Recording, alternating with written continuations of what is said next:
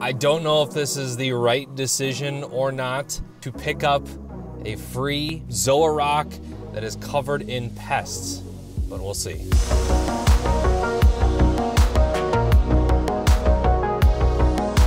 What is up, coral people? My name is Remy. If you're new here, this is the Bahama Llama Coral YouTube channel. If you're like me and would rescue coral from impending doom, even if it had Aiptasia and pests all over it, go ahead and click like, subscribe, and hit the bell notification so you are notified whenever I make poor decisions and upload more content just like this. Let's get back to the car. Look at this lighting, man.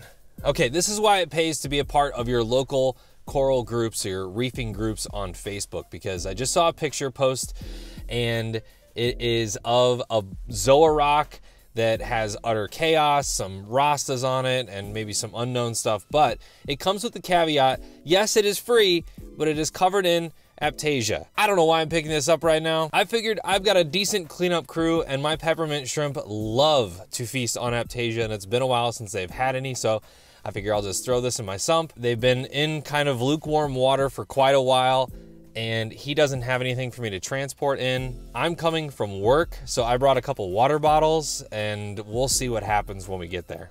I have this bottle, and I have this shaker cup, which I guess I will never be able to drink protein from again.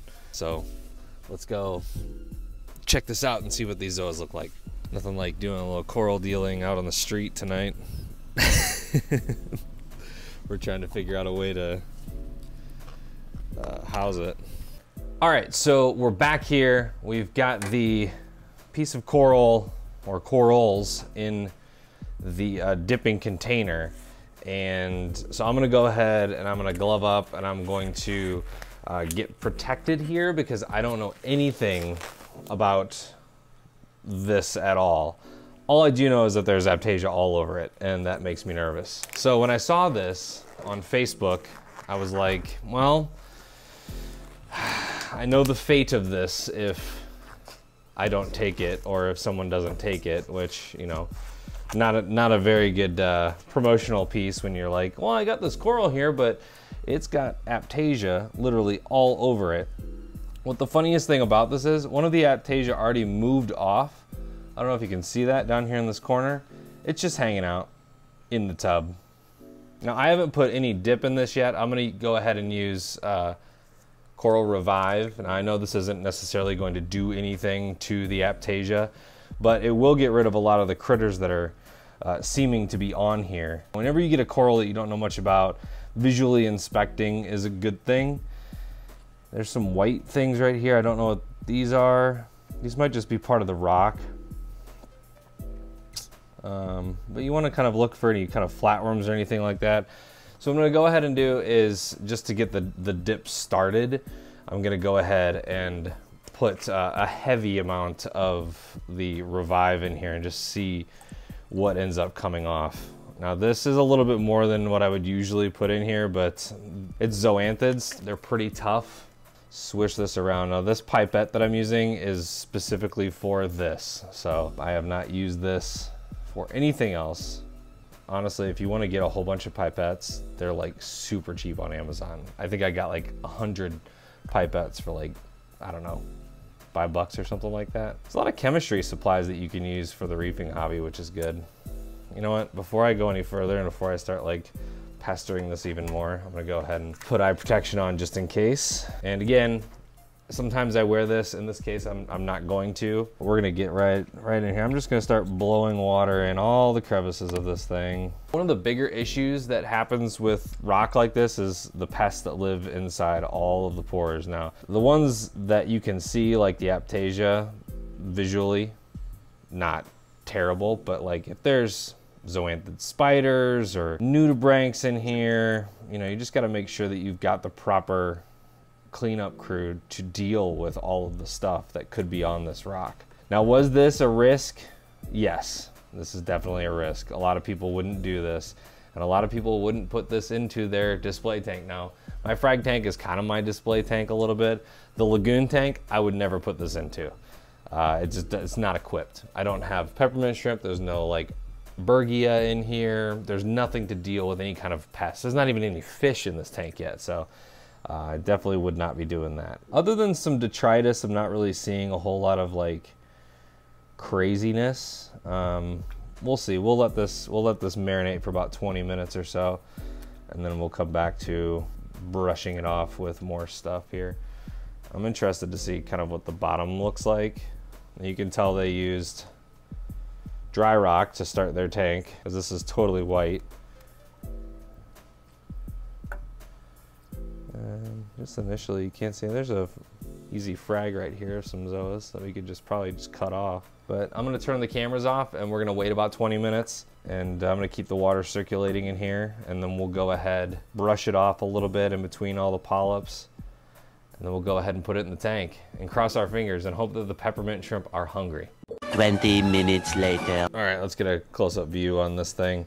So you can see in the corner here, we found 3 bristleworms so far, spaghetti worm, and I have stuck the pipette into every crevice. I have brushed off as many surfaces as I can, and I think I'm going to go ahead and transfer it to a new bowl and kind of see where we're at as far as debris goes and detritus and stuff like that. So, are you as scared as I am to put this in the tank? Yeah.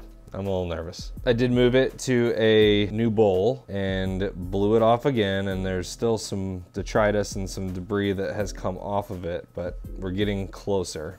I'm just gonna rinse it one more time and get all the revive off of it, and then we'll go ahead and set it in the sump and let the peppermint shrimp go at it. All right, we're in the sump, and look who has joined us. This is one of 2 peppermint shrimp that I have in this sump. One of them is shy, and the other one is obviously not. There he goes. Oh my gosh. Look at that. Wow. I think he's got a bristleworm. He just pulled that right off the rock. So already going to town on this, which is awesome. But let's check in with this piece in a couple days and we'll see where we're at. Again, we've got Armor of the Gods, we've got Rastas, and I believe Utter Chaos. I have to say this is probably the riskiest thing that I've ever done in the hobby. There's a few things that played a factor in this, which one of them was, well, it's free, which is awesome. I remember Inappropriate Reefer Moki saying sometimes free is the most expensive. So we'll see if that's the case here in about a month. But so far so good. Both of the peppermint shrimp are all over this thing right now, and they are going to town, and these are proven peppermint shrimp. I bought these to eradicate some Aiptasia in the tank, and these guys just stayed in the sump the entire time, so they take care of the sump. There's a couple more peppermint shrimp in the display. They take care of the Aiptasia there, but I'm hoping they just find a bunch of things that are unwanted in the tank and go ahead and consume those. But I really do have a lot of confidence in these shrimp and the cleanup crew in my sump, so hopefully we just got a really cool piece that's going to flourish and look awesome for free.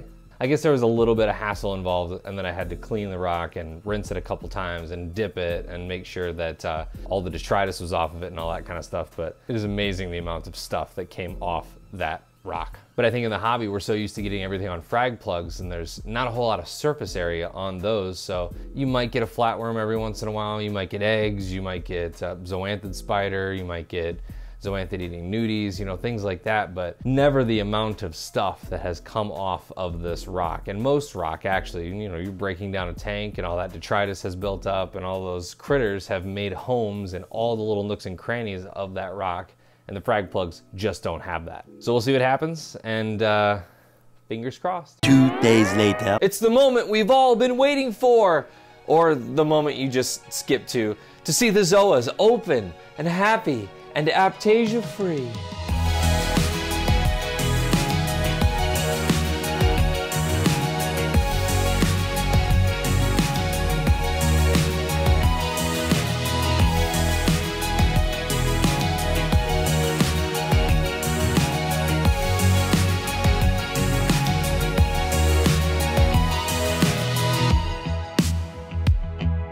If you have peppermint shrimp in your tank and they're not consuming Aiptasia, they may not be the proper peppermint shrimp. There's several species of peppermint shrimp, and they can also easily be confused with the camelback shrimp. The best thing I can offer is maybe ask your local fish store if these are the proper peppermint shrimp for Aiptasia.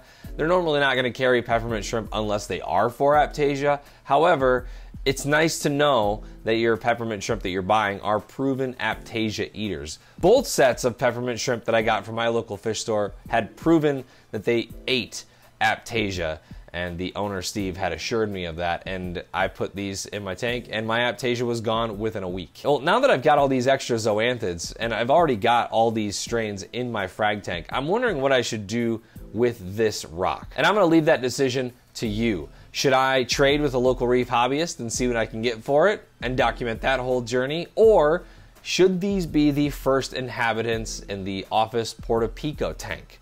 Go ahead and comment your suggestion below. I am so ready for some life in that tank because it's just been sitting there cycling with nothing in it as I am topping it off by hand every morning and every night before I leave. Dear Santa, I would like an automatic top-off system for Christmas. I can't wait to show you the Porta Pico tank because that update is coming soon, and I owe you an update because so much has changed on that tank and I still don't have anything in it, but the equipment is ready to go, minus the ATO, and I'm ready to shoot another update video. Maybe we'll go ahead and put those zoas in the tank, depending on what you say in the comment section below. Oh yeah, and don't forget to hit like, subscribe, and the bell notification so that you are notified whenever I upload new content. I cannot wait to have my voice back. It's kind of necessary when your day job is radio. Oh yeah, have you seen my zoanthids, girl? They special.